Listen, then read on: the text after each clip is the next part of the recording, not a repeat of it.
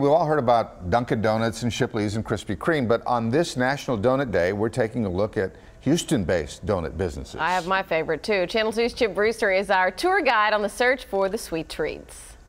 Today may be the most favorite unofficial holiday in America. And you know I'm talking about National Donut Day. Well, where can you get your Friday fix? We are checking out some local shops to give you some options.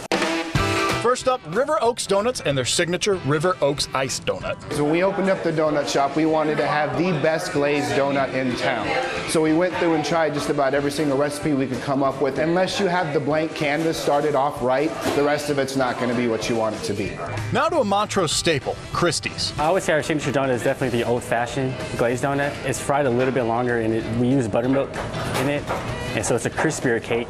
And plenty of people wanted to celebrate the day with it this morning. Not one donut touched the shelf. As soon as it came off the fryer, it went straight in the box into people's hands. For a different take on the treat, we head to Lee's Fried Chicken and Donuts and their double donut chicken sandwich. So you get 2 large chicken tenders in between 2 glazed donuts. It's our #1 selling sandwich.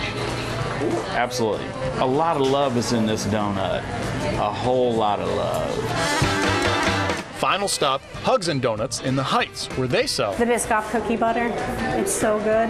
Biscoff is an actual cookie, so we take the inside of the cookie and we turn that into an icing, and then the cookie itself they turn into a crumble to put on top, and it's all on top of an already glazed donut. A word of warning, most of the donut shops we've shown you may be closed by the time you see this. After all, they tend to sell out on National Donut Day. Do you have a favorite donut shop you'd like me to feature next National Donut Day? Let me know on my Facebook page, KPRC2, Chip Brewster.